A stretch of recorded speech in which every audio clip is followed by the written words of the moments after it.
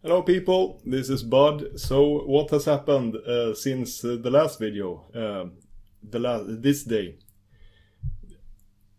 Well, I was wrong in the last video. I was very wrong. That is one thing I know now. I will explain that. I also got a new keyboard. Do you want to hear?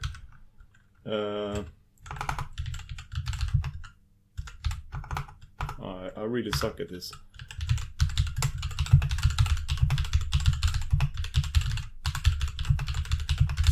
Red switches. It actually feels great to type on when you just type text like this. It's really nice, but it is a 60% keyboard, meaning that it is yeah, everyone knows what that is. I don't want to be that guy.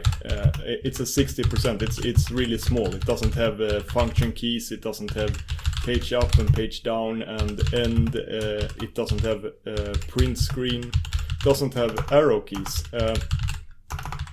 and I never never really wanted a keyboard like this, but it was a really good price for it, so I thought why not, and it kind of looks good, and I also wanted to try red switches. I never done that, and that seems like a much better fit for me than the blue switches I used to use, because I am a violent typer. So I got this, but as I just explained, let's bring up an image of it also. I think this is stuff that people like to hear about and see, so why not some consumer specials here with Bud, you know. Let's see, open. I think it's called Del Taco. Del Taco. Taco Friday. In Sweden, that has become like a modern tradition, by the way. I don't think this is known outside of Sweden, that we in Sweden tacos is like that's the normie food number one, to eat tacos on Friday. And normies in Sweden, that is called svennebanan, like Sven banana brain, you know. And they eat taco every Friday. I also like tacos. It's kind of weird, but that's a thing. And this company that creates these keyboards is called Del Taco. Del Taco Gaming is the brand here. They seem to be a quite good company that isn't really a gaming keyboard company. They do more like server rack accessories and stuff like that. So I want deltaco.se or something. Yeah, here. Produkter. Tangentbord, keyboard, Del Taco Gaming, Del Taco Gaming, here it is. This is how it looks like, and it's like insane. This LED lighting is very ridiculous. It's yeah, it's like entering a carnival when you turn this on. It's very bright, and it's billions of colors. It's incredible. I don't use it at all. I've turned it off, and then it looks quite nice actually. You can because the print, there is no printing. It's just like I don't know. There is like I find this whole mechanical keyboard stuff, to me it's kind of or it's very cringe actually, like being obsessed with and collecting keyboards and stuff like that, and buying plastic keycaps for like $200 for a set of keycaps and stuff like that. It's embarrassing. It really is, and like making up these yeah, that's called, yeah, it probably say it here.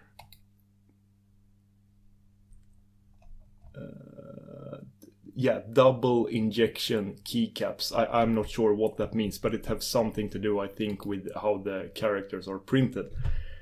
And you can barely see them when you turn off the LED lighting, and I like that. But let's have a look here at the layout. It's completely useless, this keyboard, when you don't have arrow. Even, yeah, I'm a Vim user. I can live without arrow keys. Yeah, but sometimes you just need arrow keys. Sometimes you need arrow keys on the web. Sometimes you need it in other applications. I noticed like several times that, goddamn, I need arrow keys, you know. And you can see the arrow keys here, left, down, up, and right here. And this is like on a hardware level. These are actual arrow keys, and you activate that layer by pressing function here and shift, and then it goes into the arrow key layer, and then this will be activated. And I think it seems like it's activated. Even if I would reboot the computer, it will still be the arrow keys here, and that is completely useless. You cannot use this arrow key functionality since there are no indicators here. I'm not sure, maybe if I could install the firmware setting thing, maybe I can set like an indicator for that, but I don't think I can. Maybe on Windows you can see in the system tray or something what if you have that mode enabled, but I cannot see that at all. And it did happen to me a couple of times now when I was trying this out. That the arrow key layer was active without me knowing, and this key, even if it looks completely useless here on the Swedish layout, it isn't if you have a US layout activated, which I of course have, because the Swedish layout, the Nordic layout, I hate it so much. A very evil person designed the Nordic keyboard layout, but I have made a video about that, maybe more videos about that in the past. I will not go down that rant path now. So let's just say that I hate it with a passion. So I use US layout, and what this key is on a normal keyboard layout is slash, which is something that you type all the time when you are, especially on a Linux or Unix system, you know, because it's the path separator, and everyone uses slash. Even in a web browser you need to type it all the time. But if that is the arrow key, and if let's say you are in a terminal, maybe we can emulate this issue here, because I can still activate that layer. I haven't found a way to like disable it, but it's not like you press that function and shift by mistake. But let's say we type here a directory, git, whatever, and then now I'm activating that layer. And now I want to press, and let's say I did this a couple of hours ago, because that's how it works. It just sits there and it's activated. Now I press slash, and then nothing happens because it actually presses up here. Now nothing happened, but many times something actually happens. I thought something would happen here. I guess not. But many times things happens because in the terminal, for instance, it browses my history here when I press up button, and it does that. It kind of auto completes. If I have typed something and I press up, it tries to find something in the history that matches that. Whatever. That's a different video, I guess. So that's extremely annoying when that happens, and it happened like 10 times or something. Even with me knowing what was going on, I by mistake constantly did this. So you cannot use that arrow, and then you don't have arrow keys basically. So that's one thing. Another thing that is completely stupid with this, sure, it is the Swedish Nordic layout. The layout from hell. But they have changed one thing. And I think there is only one thing that is different from the Swedish layout, the Nordic layout, on this part of the keyboard. Because, yeah, there are no arrow keys or anything on a normal keyboard. I guess the function button here, but there is nothing really on a normal keyboard there otherwise. Well, there usually is like a Windows key. There is no right side Windows key, and I'm completely fine with that. And I'm actually glad that this function key is located here instead of like on the ThinkPad I just got, my new computer. It's located on the control position here, and everything here is shifted. It's like an extra key here. But everyone who got a later ThinkPad knows what I'm talking about, but you can change it in BIOS, so the function key becomes control and control becomes function, and then everything is fine. Whatever. So this is a much better location for the function key. But otherwise, this is a completely normal Swedish layout here, except this guy. You see, this is the location for the escape key, because you don't have that row. I think that is the most annoying thing with these 60% layouts, that they don't have that top row here. Why not, you know? But that, I don't think that category exists. Of course there exists like special keyboards, and you can build a custom keyboard with what is it then? 1, 2, 3, 4, 5, 6 rows. That would be really nice. But whatever, I don't have that on this. So what they have done here is put the escape key here next to the 1 key. And everyone who has a English or US keyboard now, if you look at what key is located there, I don't think you even have to look, because you know that this is where tilde and backtick is located by default. Also, extremely, it's like they hate Unix users, these Del Taco guys. So you cannot write a tilde with this. And even if I activate US layout on this, I still can't use tilde here, because it is like hard. This is the escape key. It is the escape key. It isn't that tilde key. I think you understand what I mean. So that was a huge problem as well. And just for the record here, tilde is here, and that's the default position on the Swedish keyboard. It's one of the characters of this key. You also have caret and double quote. No, it's not double quote, I think. Or maybe it is. I'm starting to forget these special characters on the Swedish layout. I haven't used it in like 6 years. But I didn't throw the keyboard away. I actually like the keyboard a lot, because this is easily fixed. And I didn't even know that I had already fixed some of the issues that I have here. And there were a thing now, just before I started this video, I realized I would like to add one more thing, but now I have forgotten what I wanted to remap. Yeah, I don't remember. I will probably get remembered soon. But there were something. Whatever. Okay. Because I made a video. It's a video that I kind of, that I guess I should make a new version of. This is not the new version of that video. I don't know, maybe we can find it quickly here. Bud Labs keyboard. I don't know. YouTube. I haven't configured, here it is. It's a really, the stuff I show in this is really useful, but it's such a bad video. I have the worst energy ever in this video. You kind of get sad by watching this, by listening to me. I don't know what was going on here. I don't remember now. It's like, well, it's just a year ago or a year and a half, but there were something that day. I wasn't in a good mood. I just wanted to get this video done. I remember there were some issues making the video, so I had to redo it like 3 times or something. And I have very low energy in this. I should try to redo this, because I show some interesting things here that is not often talked about. Or a few people use this, but it is actually great.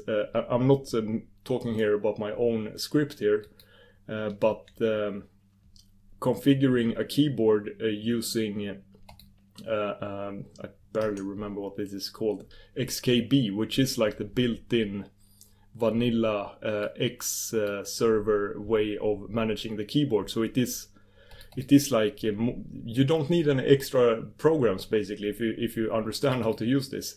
You don't need like Xmodmap or Xscape. You can do a lot of things with this actually. It's very powerful, but it's also extremely confusing.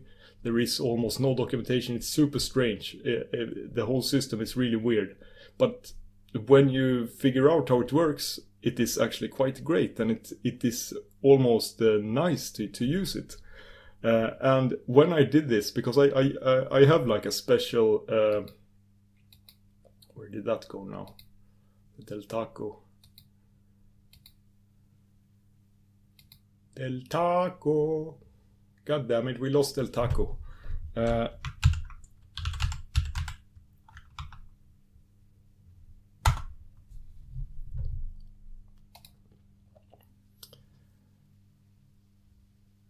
Since I am a Swedish man, 100% all the time, every day, forever, you know.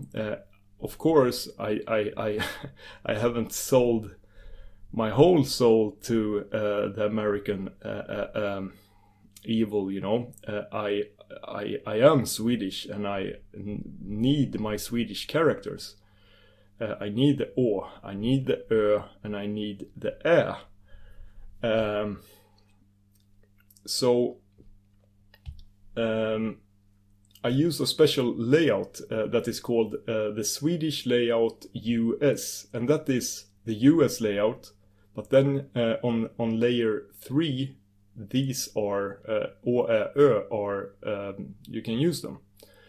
And layer 3 on Nordic keyboards, I don't think this is a default key on US keyboards either, or maybe it is, but they don't really use this because there isn't anything useful on this layer 3. But Nordic layout users and German layout users and a lot of other alternative layout users, they use this Alt-G, GR. I think it's alternative graphics, so you can use alternative graphic symbols or something. That's what it means.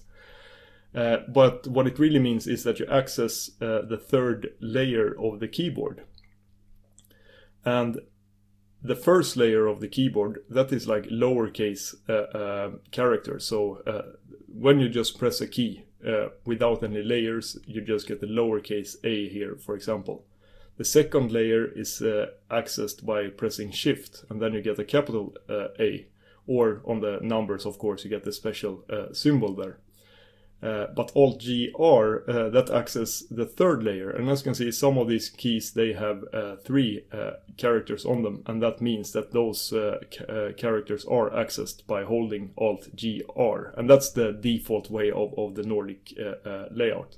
And it's kind of insane because many of these characters are characters you need to use all the time. Like backslash, like curly braces, and square brackets also, I think, and pipe symbol. It's crazy, it's very stupid to have that on the third layer.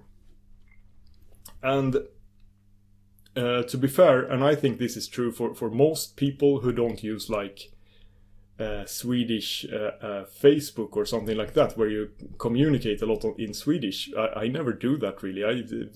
Sometimes I need to write a mail or whatever, some address with the Swedish characters, but very, very seldom actually I need to use these å, ä, ö.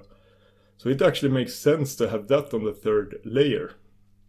So that is what I've been using this Alt-GR to print å, ä, ö when I need them. But I didn't remember that I had also set up so that I could use this key here, which is also not included on US keyboards. Instead they have a long shift here. So this key is like an extra key if you use the US layout. Because the characters here is actually pipe symbol. Yeah, pipe symbol is available on 2 places on the Nordic layout. It's insane. The layout is completely insane. Nothing makes any sense with it. And then you have the angle brackets here, which is a convenient position for them. Actually, you can press the left one on layer 1 and Shift to get the right one. It's kind of nice to write HTML with this. I remember from my youth. But it's not. It's perfectly fine to use the US angle brackets also. It also makes a lot of sense since it's kind of grouped with the other brackets here. There's so much more logic with where you have like parentheses and then you have brackets and then you have curly brackets and everything is just makes sense. Here nothing makes sense. Whatever. This is an extra key on the Nordic keyboard, and apparently I had already done that. It is active here in my bud KB file here. Include level 3 LSGT switch, and LSGT means less than greater than, because that is what that key is called if it's available on a keyboard. So this is a pre-built macro into the XKB system. You don't have to add anything else except this line in your config file here, and then you can use that key for the third layer. And I have had this active all along. I have also had this active, and that I talk about it in that video. I had completely forgot, but I have had this all along here and never used it at all, like Vim keys on the third layer. So pressing Alt G R or this less than greater than key to access the third layer, then I can do H, J, K and L as the arrow keys basically. But I haven't used that since I made that video. I never used it. I had completely forgotten I had done that. But that was exactly what I wanted here now when I don't have arrow keys. So I started using that, and I use, by the way, for some reason, I don't use that less than greater than either. I never press this key to access layer 3. I always use this because my brain is just wired to use this to access that layer. And that's a very inconvenient hand position when you want to write these Swedish keys or Swedish characters. You press thumb here and then use the rest of it's a very bad hand position. It's much better to use this and then to type these. And I basically only use layer 3 for that. I also have euro sign here, and I think I have like trademark and copyright or something like that on C. But when trying to navigate using arrow keys and holding Alt GR here, that was almost painful. I don't have the largest hands either, and even if I did, it would probably be even more painful.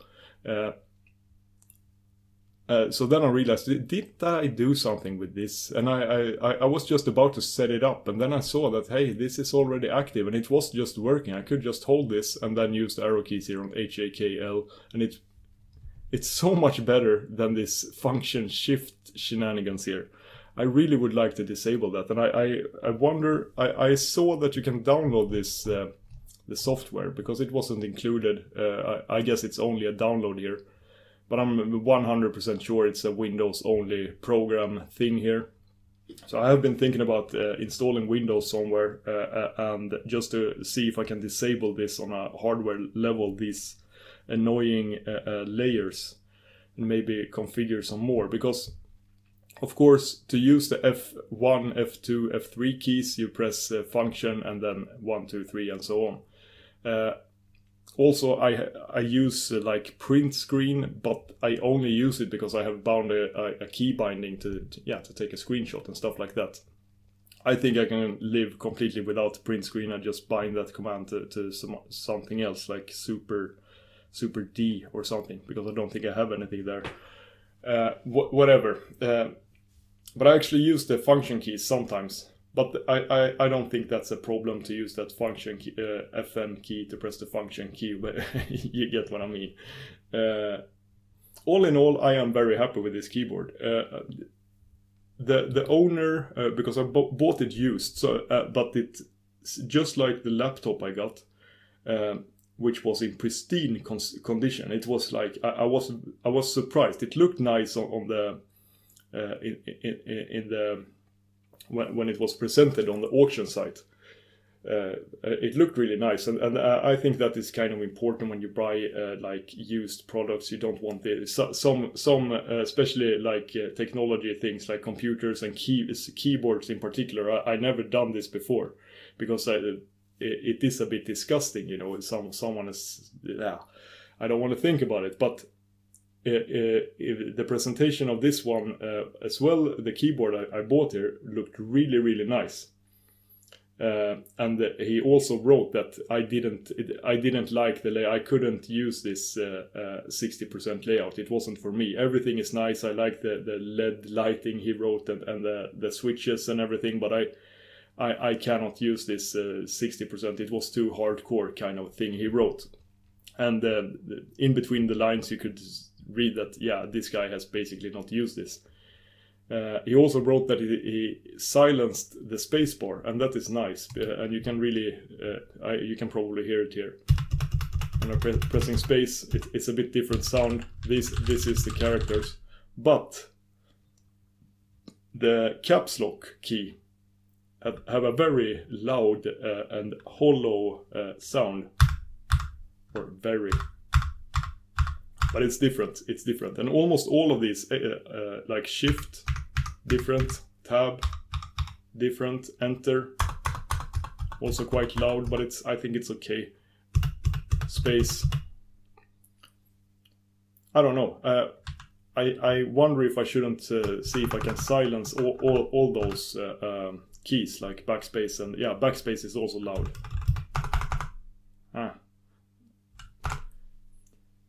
I should fix that, and I think I will. It's just adding like rubber rings between the switches and the caps, or something like that.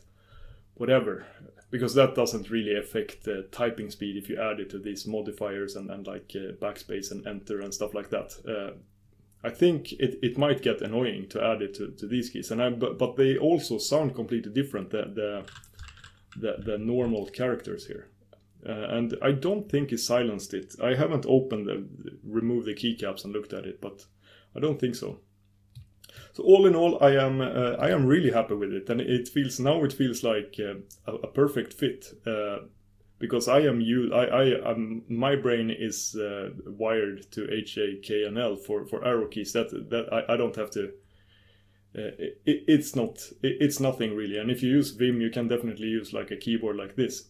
If you wire it up like I did with a modifier here, and you kind of need a modifier here on the left side somewhere, and this just makes sense. And this almost makes sense for like a US person then to get this extra key here and use that as modifier.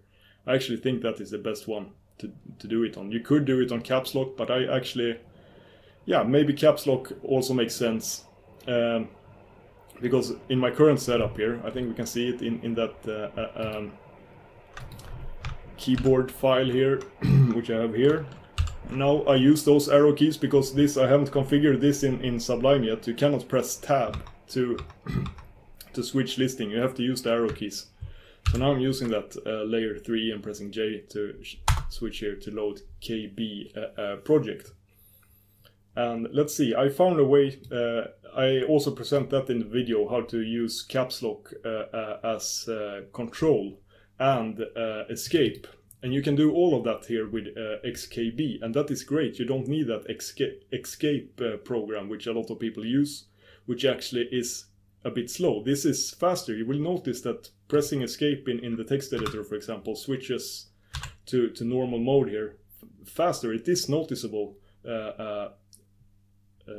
to me at least, and it probably is, because I don't think that escape program is particularly good. So I think I made like a custom mode for that here, and this also bounds control to caps lock. So if I hold control or hold caps lock, then it acts as a control key, and I actually use that, and I have gotten used to it. But I don't think a lot of people is used to using caps lock as control. And if you aren't, then you could instead use it to be a layer 3 modifier, instead of having that less than great than, now that I think about it. But I can have both. And sure, I got control, you know, control is here, so it's not like super important to have it on caps lock, but it is actually a better position.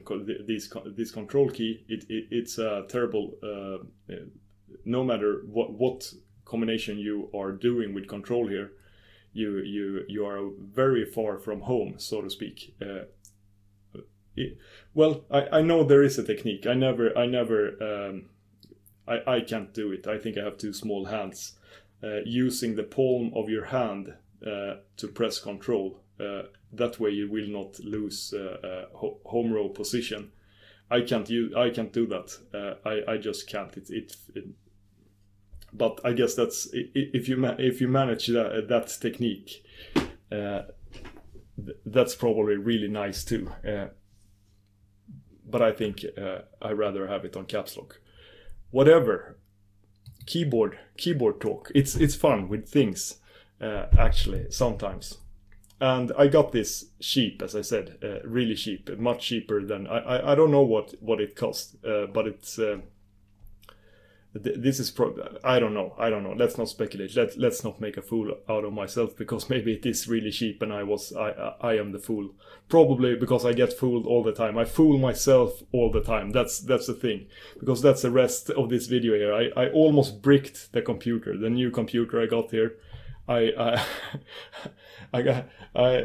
was not fun at all, and I also needed to get out to do stuff. I couldn't fix the issue. I needed to take the bus and go places, and I was like, oh no, I have a bricked computer at home. It's not good. So I had to go to good old hamburger restaurant place and take it easy for a while. I almost bought a pack of cigarettes. I haven't smoked in years, but I really wanted to do that. It was one of the most stressful things that has happened in a long while, which I guess is a very good sign that my life is kind of good, you know, if that is the worst thing that can happen. So and also I fixed it. It was nothing. It was a nothing burger. Because what happened, and I'm not sure if it is fixed now. The original issue that I tried to fix. You know, this is Arch user. You know, I'm finding issues, fixing them poorly, and creates like 4 new issues. That's how it goes. And then you fix them and you create 4 new, and then you get a beautiful bonsai tree of issues that you can just curate for forever. That is what Zen is about, you know. I bought this computer for a very specific reason, or 2 specific reasons. One was that the old computer's fan was giving me tinnitus, like actual tinnitus, and it have already done that, but I felt I'm going insane. These fan noises don't go away when I go to sleep. It's not good for me. That was one reason, the important reason. Another important reason was that it constantly flickered the screen. I have talked about this in the past, that it sometimes just turned off the screen that I have connected to a docking station. Extremely annoying. Not that important as the tinnitus inducing fan noise, but still very, very, very annoying. So that was what I was hoping this setup would fix, and it did. It just worked fine. But then all of a sudden it started with that same issue with the monitor. It started flickering, and it was actually much worse here on this computer, this new one, because it seemed like it was both doing the same thing as the old computer, which was not related to, you know, turning off the screen after 1 minute. But this ThinkPad here, it was both doing that, and both of them seemed random. And sometimes extremely frequent, like it could happen several times in a minute. It started turning on and off the monitor. I was no, this, I don't want this, and you were working fine like yesterday. So I just started googling around, you know, and found some boomer Lenovo forums. Everyone was it's the auto update in Lenovo Software Center. But then I realized maybe there is something with some driver. Can I update the driver? And I remembered I read somewhere that you can actually now quite easily update drivers on Linux, and that used to be a hassle before, you know, and found this. This is like a somewhat new thing. I have never used this before. Firmware update daemon. It's like a service that you install that it does everything actually. It's kind of great. Command line utility, or use GNOME's front end for it. But the command line here it's super easy to use. And it automatically downloads the firmware and install it and stuff like that. That's at least what I understood, because I only read this part and I only did this, and okay, and it's updating, and now I need to reboot. No problem. Okay, I'm rebooting now. Great, now the monitor is going to get fixed. There's no problem anymore.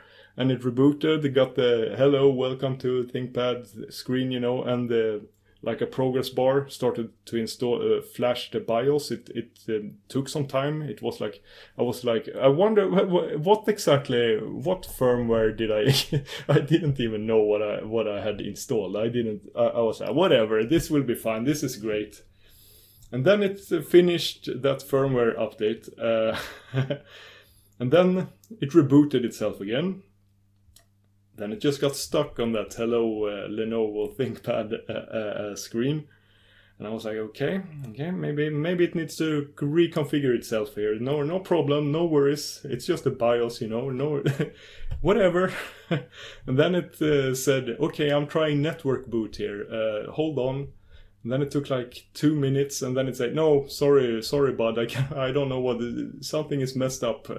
Here is a boot menu with no entries except network boot. I was like, no, this is not good. This is very, very bad. This is very, very, very bad. So I started up the other computer and realized that I really am an idiot, you know. Sometimes I'm smart guy, smart bud. Sometimes I'm very, very stupid bud. Cannot be trusted with important things. Started the other computer, kept on reading here, and you will soon see something like this title. But you, of course, when you update, how this works is that when it needs to install like firmware updates to BIOS and stuff like that, it modifies the bootloader. This program does that, and if you have EFI, which I'm really glad that at least I had that and not just did this without EFI. I'm not sure what happens then, or maybe it wouldn't work at all then. But whatever, I had the EFI installed. So it had replaced my normal bootloader basically with a custom one that installs this firmware, and apparently it doesn't reinstall the old one, which is kind of a weird thing that it doesn't do that automatically. But I panicked here really, because I realized, hey, maybe there's something messed up, because I have a advanced EFI setup, of course. I followed some guide online how to create a encrypted UEFI installation, and not only encrypting like the system, also encrypting the boot partition as well. And I thought, no, this maybe it's trying now to boot, and because I didn't understand this first, that it had created its own EFI partition thing or whatever that's called. I hate EFI, by the way. I thought it was trying to that it hadn't finished installing that firmware, and that it now needed to boot, you know, but it couldn't boot because I had an encrypted boot. And I was like, now it's stuck, so god damn it. But since I just recently installed here, I had the USB with the installation media and everything, so I could, and that worked, and that made me feel a lot better, because yeah, worst case scenario, I just used the USB, whatever. But then I realized this is what has happened. Of course, it have just added its own EFI, and I need to replace it with the old boot, and everything should work, you know, and the encryption and everything should be there. And I got it working. As you can see, I am on the same system. The only thing is that because when it failed to boot the first time there, when it started that network booting thing that this didn't work, it also the mute button turned red. It's like a LED in the F1 key on the laptop. A red LED turned on there, and that is still on. But whatever, I think that can be fixed. Whatever. Really, I'm just happy to be where I am now with this. So yeah, that was really stupid. Really stupid, idiot.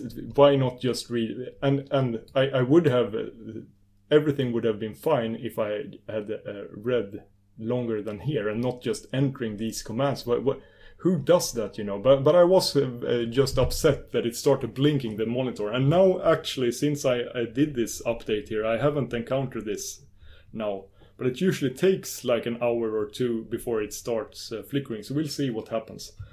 I will get to the bottom with that stuff. But maybe it's fixed now. I fixed it. I'm a computer genius. So that was a stupid thing. But another very stupid thing was what I showed you in the last, or told you in the last video. That is, I don't know. I am in some kind of weird mode here. I am as I said, I am in a very creative space, and I am in a good mood, and things seems to just fix themselves like this. And I got the laptop. I have been waiting to get a good laptop online here on this Swedish eBay like thing for like months, for 6 months or something. I've been keeping an eye open, and always get someone janks them just when the auction is about to go in my direction, so to speak. But this one, I got it cheap. I got the keyboard. Everything seems to work. I made the programs that working. Things work.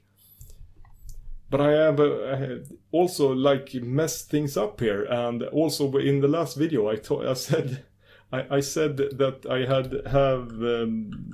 the best idea ever to add Sublime projects as a little GUI module here, a GTK module to the Gvim window. How cool wouldn't that be? And you know, it's super easy. All you have to do is let's say, give me PCMan FM. I have not configured anything, any hotkeys or anything here. Don't I have PCMan FM here? Office, accessories. I thought we installed that like yesterday or something. Whatever. Ah, that's right. This is the idiot. I have to fix this menu or whatever. Sorry for this. Sorry, I got a bit there. All I wanted to do was open some files. So we can. There, we open that guy. We open that guy. We open that guy. And then we get these tabs. This is what I showed you in the last video, or tabs. We get this listing here of the different files. And I said all we have to do here to get a vertical tab bar is just adding a GTK element, and then we can just redirect these these menu items. It should be super easy, guys. It should be very easy. I could probably do this in a day, right? No. And I also said, it's so embarrassing. I also said, yeah, and they also Vim here. That's just Vim inside a GTK source view module somehow. You know, that shouldn't be difficult to just use any terminal editor in that. No, you cannot do that, bud. Because this Gvim, I also had no idea what this is. Like, oh, is it GNU Vim or GNOME Vim? I don't know. It's GUI Vim. And it is Vim. That's why I couldn't really figure out where it came from, because it comes from Vim, the official Vim repositories. Here it is. They have always provided a GUI version of Vim. It's just that no one, for some reason, seems to use it. Wonder why. And the source code for GUI Vim is like completely insane. And apparently the source code for Vim, the whole Vim is like terrible. And that is common knowledge. And if you didn't know, you probably didn't, since no one commented that told me how wrong I was. What a stupid idea this is. You cannot add GUI elements to GUI, GTK elements to GUI Vim here. I have no idea. I have no idea how this menu is generated, where these items come from, what they are, anything. I cannot find anything here where to start at all. And I will not do. I will definitely not do it. This source code is completely bonkers. Here is an article from 2015 by someone explaining why he thinks NeoVim is far superior to Vim and what the differences are and stuff like that. He also explains that he is an experienced programmer and that he in his opinion, Vim is the worst C codebase that exists.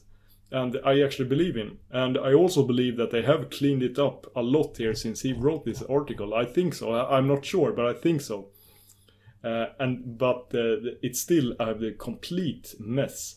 When he wrote this, he say here that it's mixed tabs and spaces, and I very much believe that. There doesn't seem to be any sort of formatting standard that they are following. It's very random. Some things are very old, and a lot of stuff supporting things like Amiga GUI systems and stuff like that. That's the thing with the GUI, by the way, that it's written, everything is in this GUI.c file, which like supports all of these frameworks at the same time by using magical if-defs all over the place.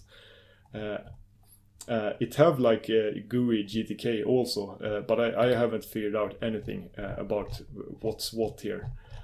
It's a very annoying code base to work on, and something I just don't want to do for a fun thing like this. So I will not do that. I will not add the Sublime project thing into Gvim.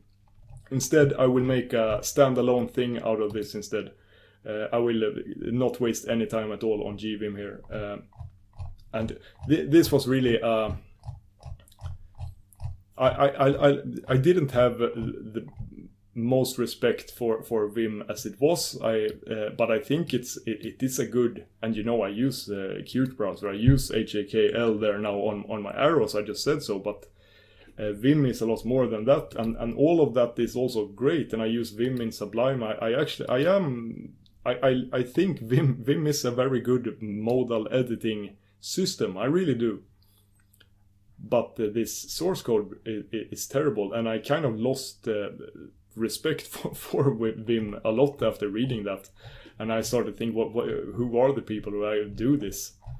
And the charityWare thing, I tried to find some data on how much